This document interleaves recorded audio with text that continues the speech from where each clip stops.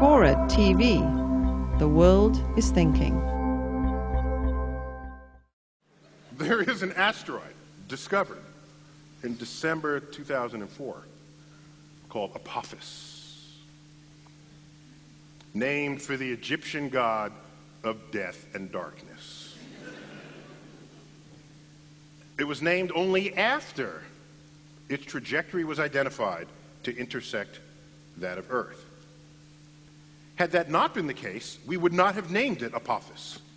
Could name it like Tiffany or something, or Bambi, something not threatening. This one was headed towards Earth, Apophus. All right. Once you discover an asteroid, you got to wait a little while to get enough of a segment of its orbit to calculate what the full orbit will be to know if it will come in harm's way. So, we did that. We, the community. I wasn't the one. We got peeps who do this. Okay? So, peeps, if you're over 30, means people. Okay? Forgive me. If I say you got peeps, it's people. It's actually a loving phrase, right? It's not little yellow marshmallow. They're not? No. Right. So, we get the orbit. Turns out, in the year 2029, the month of April, the 13th of April, a Friday, Apophis will come so close to Earth that it will dip below our orbiting communication satellites. And it is the size of the Rose Bowl. It'll be the largest, closest thing we have ever observed to come by Earth. Now, of course, a much bigger asteroid took out the dinosaurs, but we weren't around at the time. So this is in the era of observing the cosmos with technology.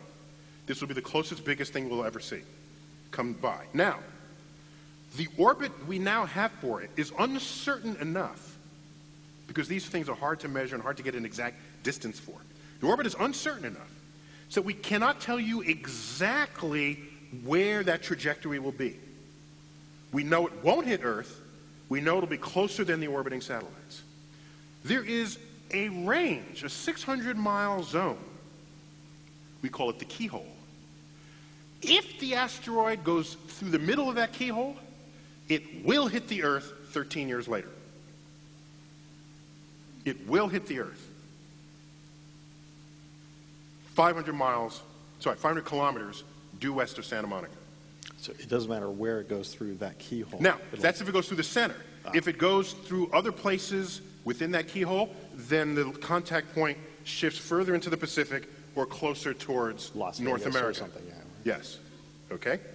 But if it goes through the center, it hits the Pacific Ocean, plunges down into the Pacific to a depth of 3 miles, at which point it explodes, cavitating the Pacific in a hole that's 3 miles wide, 3 miles deep.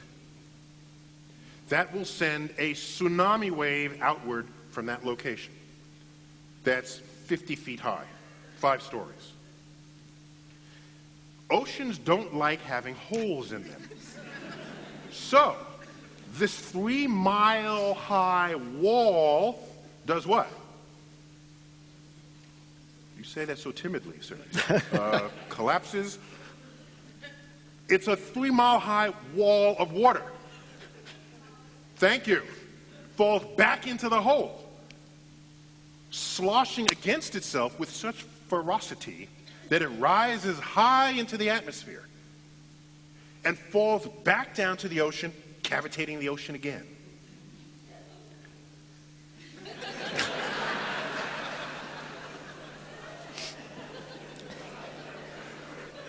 So now you make a cavity a second time. This cycle takes about 50 seconds. You can calculate it, okay? So here comes the first tsunami, and 50 seconds later comes another tsunami. So there you are on the beaches of Malibu, Tsunami comes in.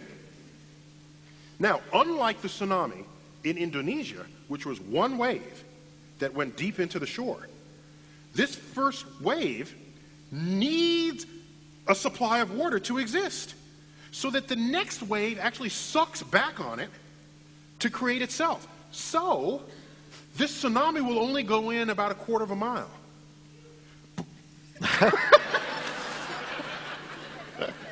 We have the sound effects person in the upper row there.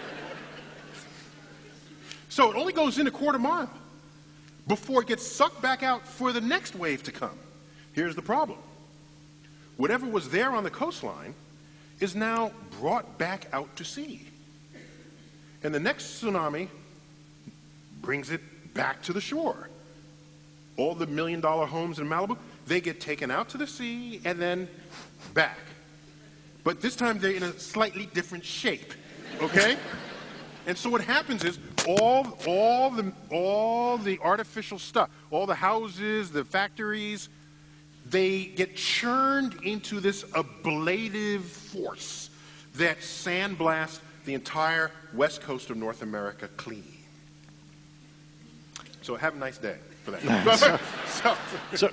But this begs. So I'm sorry, I said 13 years after 2020. I misspoke.